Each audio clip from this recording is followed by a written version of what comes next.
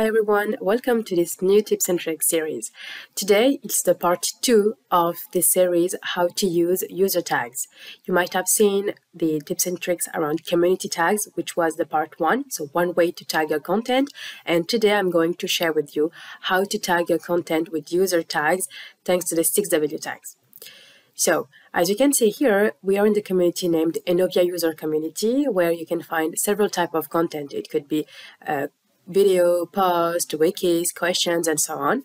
So the idea would be to find out a specific type of content thanks to the user tags we might have used earlier. And then I'm going to share with you how you can tag your own content with a specific tag. So let's get started. To do so, we just need to click on the button here, which is the 6wTags.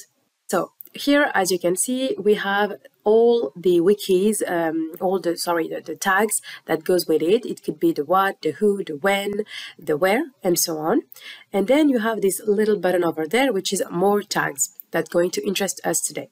So if I open these sections, I do have again several types of content. It could be the what, the who, the when, the where, and the how, and so on. And if you noticed well, there is one specific line in there, which is around the user tags. So if I go here in the who section and I use the user tags here, so I can just open it. And as you can see, there is a lot of tags that has been used for various reasons in that specific community.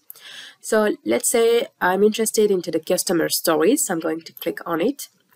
And automatically it will just filter in the middle feed, as you can see here, all the content that has been tagged with customer stories one.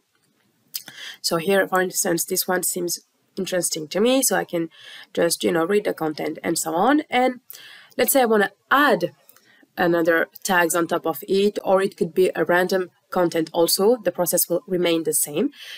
You will see again with the 6wTag button here that you can just have this little section named add tags that will allow you to tag your content. So if here, for instance, I click, I will have access to all the tags that has been used for this community. It could be around the year, the what, and so many things. And if I'm not finding my happiness here, I can just start typing and it will automatically say me if the content already exists, yeah or not. So I'm just going to use, for instance, USA as is. I can see this content is around Los Angeles. So I can just choose the type of tags I want to apply for it. So I'm going to use the where tag, which is here. Okay, so now that I have my tag here, I can just add it. And as you can see, it has been added successfully. So I hope you enjoyed these tips and tricks, and stay tuned for the part 3 around how to tag your content thanks to bookmarks. Thank you.